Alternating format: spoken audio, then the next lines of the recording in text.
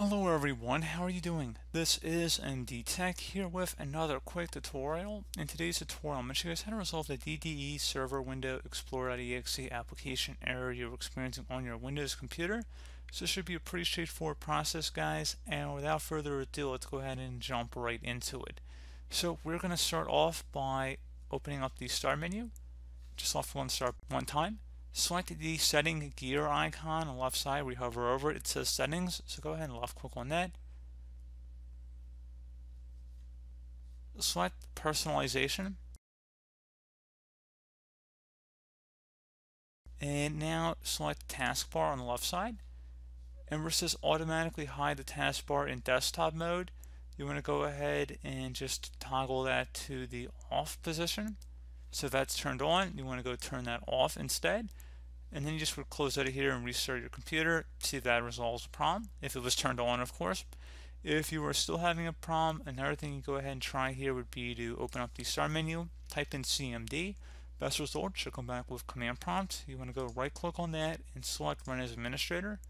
If you receive a user account control screen, go ahead and select yes. So now into this Elevate command line window, you want to type in CHK DSK space /F followed by another space /R, exactly how it appears on my screen. Hit enter on your keyboard to run this, and it will not be able to run at this time because it's in use by another process. Would you like to schedule this volume to be checked the next time your system restarts? Tap the Y key on your keyboard, hit enter, save and close out of any programs or applications that are open on your computer, and then you want to go ahead and restart your computer at this time to initiate the scan, and don't tap any keys on your keyboard, otherwise it will terminate the scan, so just don't touch anything.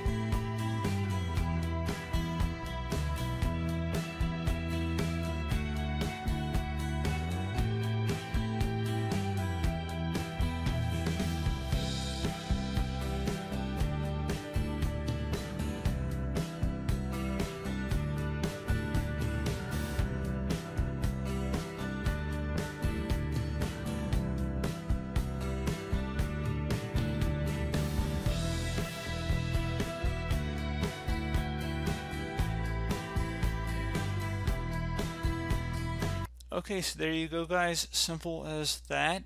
And as always, thank you guys for watching this brief tutorial. Do hope that I was able to help you out, and I do look forward to catching you all in the next tutorial. Goodbye.